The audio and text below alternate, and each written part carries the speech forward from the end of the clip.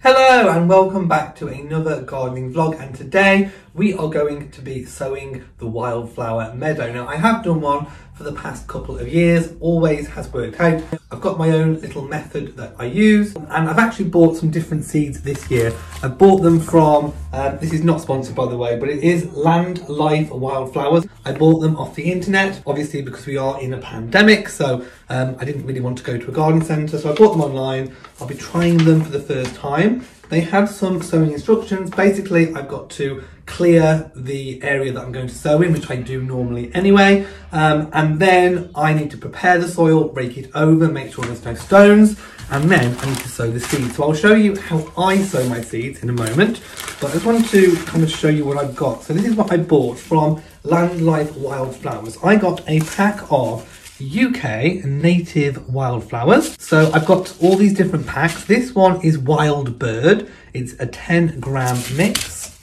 This one is Butterfly and Bee, because I want to attract lots of insects. This one is Restore and Enrich Wildflower Seeds. So I'm not quite sure what's in them, but we'll see when they come up. I've also got Dual Purpose. Again, not sure what's actually in it because I can't remember. And Cornfield Annuals. I've also got some random seeds.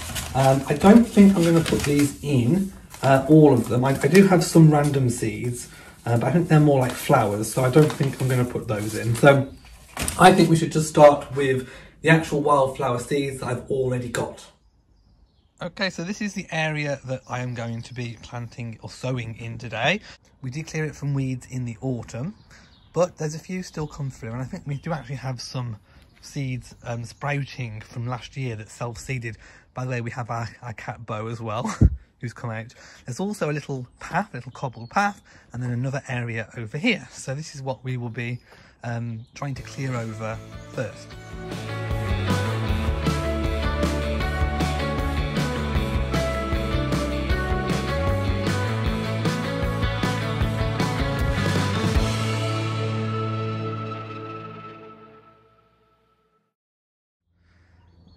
Okay, so you've just seen on the time lapse that I pulled out all of the really big weeds. I probably pulled out some seeds that self-seeded as well. And I've just kind of loosely raked it over with the fork. Like I say, you can go to town, you can spend ages getting rid of every single stone, every single bit of weed. That takes literally forever. I haven't really done it to that extent in the previous years, and the meadow has always been really, really good. So again, I'm just going to do it that way. Also, it's actually quite cold right now. Kind of just want to get them sown and done. Right, so let's go inside the greenhouse and I will show you my method of how I sow. Okay, so we're kind of back in the warm a little bit in the greenhouse. I take like an empty bucket like this. You can use kind of any sort of bucket. And I get some compost. I've only got ericaceous at the moment, but it doesn't really matter what you use, just as long as it's something to kind of mix all the seeds together and kind of spread them around a little bit. So I'm just going to take, where's my other glove gone?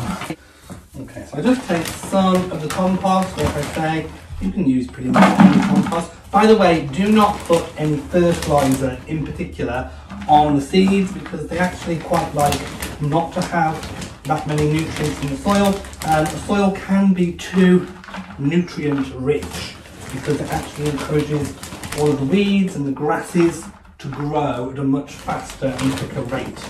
So it's best literally not to have terribly too much organic matter mixed in your wildflower meadow. They like low nutrients. Okay, so break up all of the soil. That should kind of be enough, I think. Now, let's remove the gloves because I like to be able to kind of feel what I'm doing. So, next is you need to put your seeds inside. So I literally just cut the packet off, and let me just show you what the seeds look like. I think they're loose in the packet. They are. So this is the cornfield, and these are annuals. So they are going to go in. So I just kind of mix them in like this. You can open up the packet just to make sure every last seed is out. Next, we are going to do the dual purpose wildflower seed mix. They're they look like that. And again, they just go in. Now I actually quite like mixing seeds, and I have chosen ones that are kind of wildlife, bee, butterfly, insect friendly. Here we have the Restore and Enrich going in. So let's pop that in there. Now this should be more than enough to do the space that I have. Okay, next we have the butterfly and bee. So I'm doing that now. Here we have the butterfly and bee. Again, mix it all in. And finally we have the wild bird. So hopefully we'll get lots of birds attracted. It actually looks a bit like bird seed, actually. So that goes in. Okay, now was there anything else that I wanted to add? Let me just check. Next, I would put the gloves back on and just give it all a really good mix. So really get in there and literally give everything a really good mix. What you want to do is really space out all of the seeds, really mix them in. There we go. I think now you can see when I put the camera on it, that is a really good kind of mixing of the seeds. So that's what I've done inside. Now I need to go and just kind of sprinkle it all over the area that I want to sow. Okay, so the method I'm using is going to be free casting. You literally take a handful and then you can start to spread in the soil like this. So you can kind of see where you've been.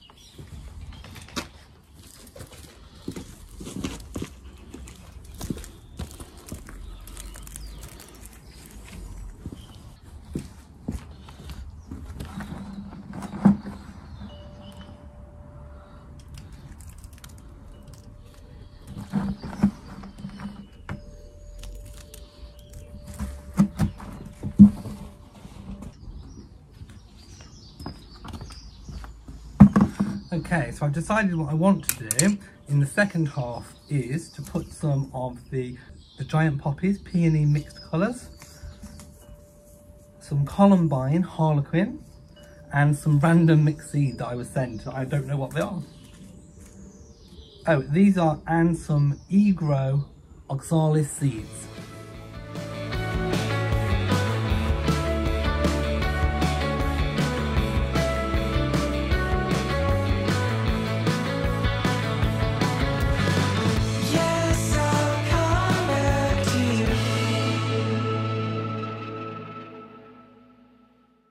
Again, the same thing, just mix them all up.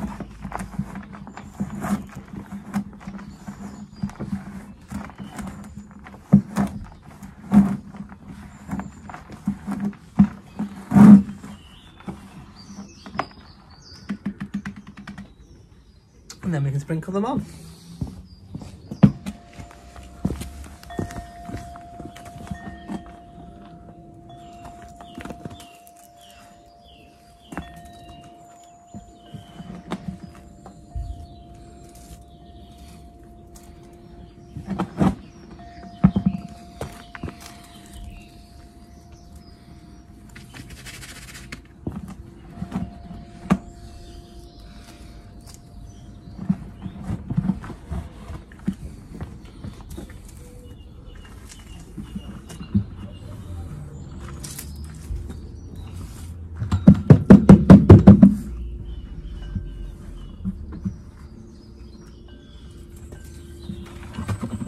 And what I'm going to do next is lightly fork the soil in.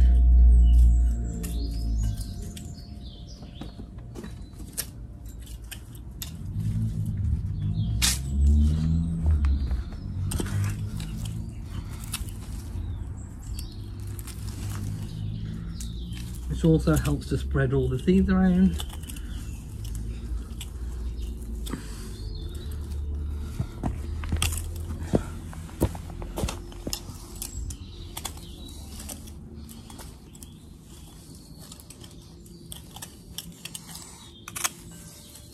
And we do the same on this side as well.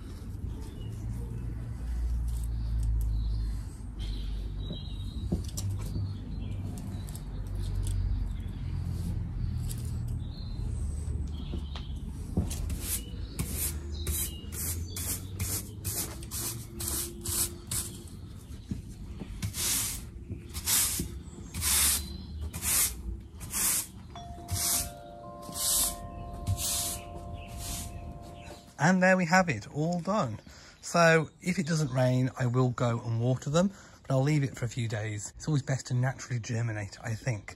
So we've got the Wildflower Meadow in this section here, and we've got the poppy peonies and the harlequin and everything else over in this section here.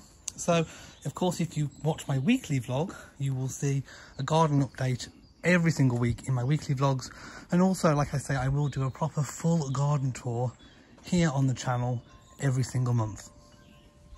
Okay, so just to completely clarify, you can spend a lot of time preparing your seed bed for where you're going to sow. Some people cover the area with plastic about 3 months before they then take it up, reweed again. Some people put weed killer down, wait another 2 to 3 months. This is the method that I've done. It's really quick, simple, easy, and it has worked for me for the past 3 to 4 years where I have sown a wildflower meadow. So this is what I'm just kind of replicating again and again this year. Although this year I haven't used those wildflower seeds, and of course I haven't sown the poppy peony either. So that will be quite interesting to see when it comes up. So thank you for watching this vlog. If you have enjoyed it, please give it a big old thumbs up. Don't forget to share on social media, and also do hit the bell so you know whenever I upload a new video. Also, please do remember to subscribe to the channel. So from me in Shropshire, to you all, and goodbye.